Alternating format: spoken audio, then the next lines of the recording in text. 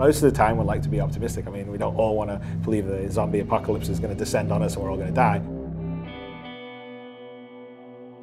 There's this sense of adventure. I mean, that's like kind of what the promise is of movies like Star Wars or whatever. And so that for me is what I like. I mean, I like fantasy, I like sci-fi, but for me, science fiction, especially something sort of more like a Star Citizen, where it's not a sort of bleak version of the future. I always think of it like the Wild West, right? It's this unknown landscape that's harsh and treacherous, but you can find great riches in it. You could explore it. You can find new things that people have never seen before, develop new technologies that have never been conceived of before to make your journeys possible. The thing that's great about space is that it's sort of uncharted horizons, and so I mean, that's actually one of the things where I'm sort of, always a bit puzzled why, this kind of game took a bit of a drop, because it's imagination.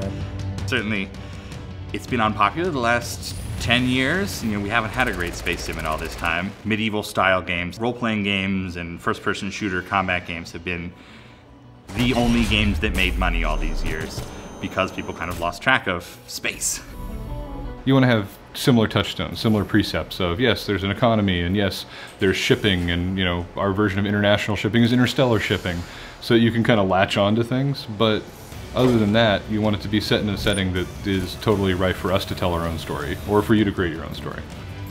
There's a lot of option and possibility, and you can be anyone, do anything, go wherever you want. I mean, that's kind of sort of the kind of catchphrase that we're using for the first-person universe, and I think that really, space is limitless possibilities.